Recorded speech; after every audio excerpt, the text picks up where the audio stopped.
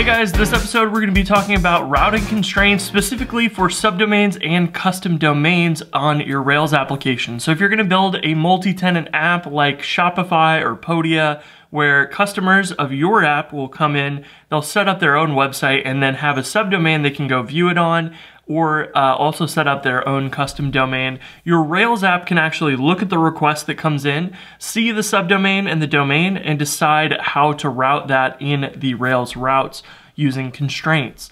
So we can't use localhost before we get into this. We have to switch to a domain. You can either do this locally by editing your Etsy host file, or you can use the lvhme domain, which actually points to 127.0.0.1. So this is a really handy tool. You don't have to configure anything. You can just use this and access subdomains locally.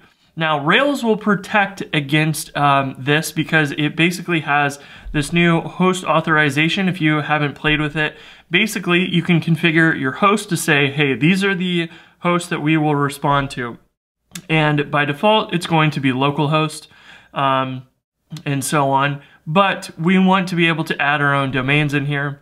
And we can also turn this feature off because our application, if it's going to support custom domains, isn't going to know those domains ahead of time. They'll be added dynamically, and so we want to turn this feature off if we're going to do that. So let's go into our application.rb file, and we'll add config.hosts equals nil in order to turn that off, and then we can restart our Rails server, and you'll see this blocked host error goes away. So if we refresh this now, everything is good. That allows us now to start playing with our domains and our subdomains. So we can have test.lvh.me, and our Rails app is going to respond to any request that comes to it.